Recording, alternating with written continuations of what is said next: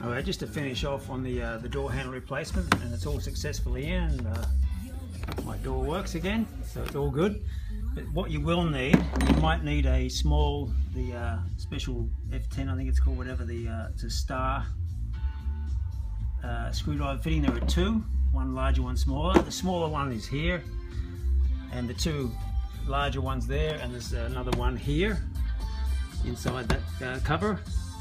So just be a little bit careful. A small screwdriver, a small plain head will probably do it if you don't have that one, but just be a little bit careful there.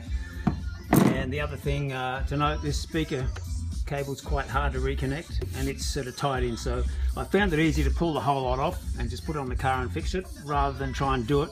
Another thing I'd warn, just put I used a cardboard box that went right through the door, under the door, 2 boxes to make sure it didn't fall down, because if it does collapse on you, you drop it, you run the risk of damaging that paper thin cable there.